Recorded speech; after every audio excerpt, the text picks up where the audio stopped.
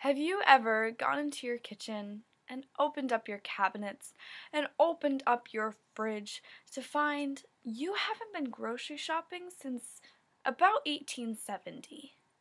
Well, if that sounds like you, then I have the perfect sandwich solution. Because there are two things that almost every household has at all times.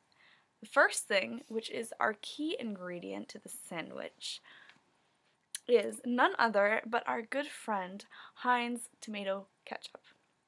Did you know that the ketchup company has been selling this product for more than 125 years? Legend has it that Henry John Heinz invented ketchup by adapting a Chinese recipe for this thick sauce made of tomatoes and special seasoning and starch. And it was called catsup. Okay, so then, Henry was like, this shit is really good, and I think that I should make it America's #1 condiment. And he did exactly that. So this is our first ingredient for this sandwich. And our second ingredient, you won't believe it, it's some bread. And it doesn't matter if it's the butts of the breads or the good side that's in the middle of the bread.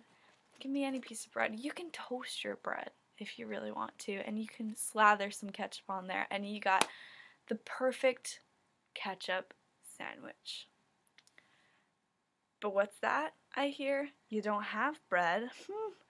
That's okay. We have solutions. Keep searching through those cabinets. You got hot dog buns? You got a ketchup sandwich. Who needs a hot dog? You got chips? Ketchup sandwich. Stick them in the middle. You can even put your chips inside the bread if you got all three. I mean, you're really splurging here. But if you got all three, put them all together, you get a little crispy sandwich there. It's so good, I'm telling you. Oreos, these you don't want to put ketchup on because, let's face it, they're good the way they are. And for those people who are saying, well, you know what, not everyone has ketchup in their fridge. Well, okay, maybe I'm just super lucky and I have this big ass bottle of ketchup. But I know that when you go to those fast food restaurants and you are going in to grab that ketchup, those ketchup packets, those mustard packets, I know that you're like, I don't need this much. I know I don't need this much, but I'm going to take them because they're free. And there's not much in this world that is free anymore. So you've got to have those little packets of ketchup. I know you have them. Alright, so now I'm going to demonstrate for you how to make a ketchup sandwich.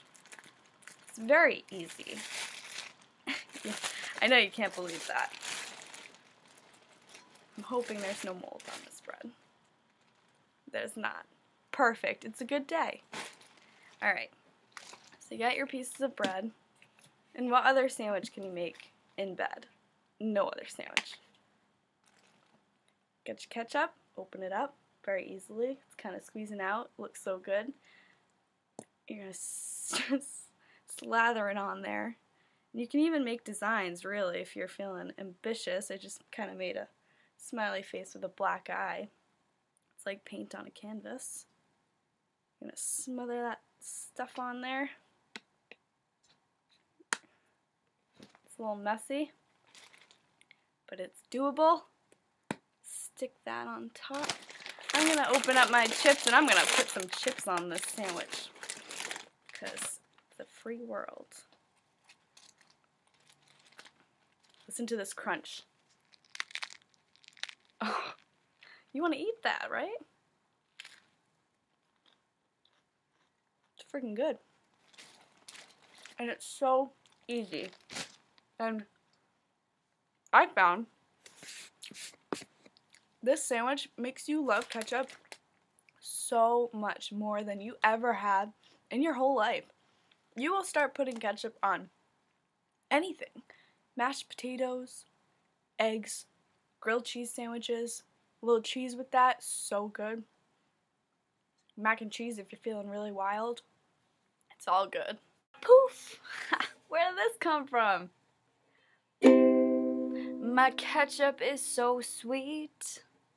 I wanna tell everyone I meet that no other condiment could match up. So when you gonna catch up? Have a good day.